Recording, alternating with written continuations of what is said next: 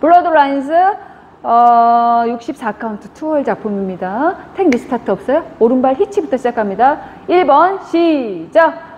1, 2, 3, 4 and 5 6, 7 만보 8 and 1 하고서 90도 만보했습니다.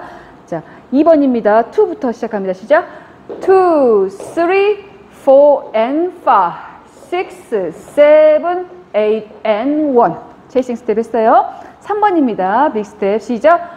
2, 3, 4 and 5 6, 7, 8 and 1 하고 왔어요.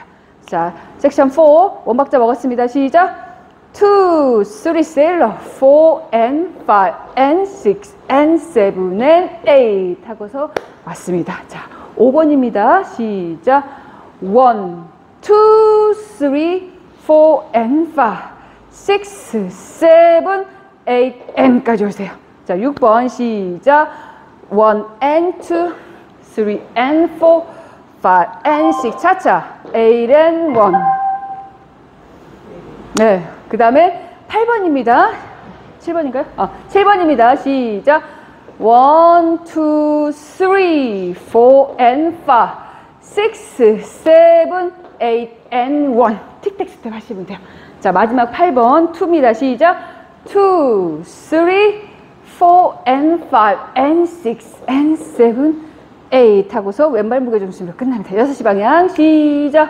1, 2, 3, 4 and 5 6, 7, 8 and 1 2, 3, 4 and 5 6, 7, 8 and 1 2, 3, 4 and 5 6, 7, 8 and 1 2, 3, 4 and 5 and 6 and 7 and 8 1, 2, 3, 4 and 5 6, 7, 8 and 1 and 2, 3 and 4, 5 and 6, 7 and 8 1, 2, 3, 4 and 5 6, 7, 8 and 1 2, 3, 4 and 5 and 6 and 7, 8 다시 시작하시면 됩니다. 오케이.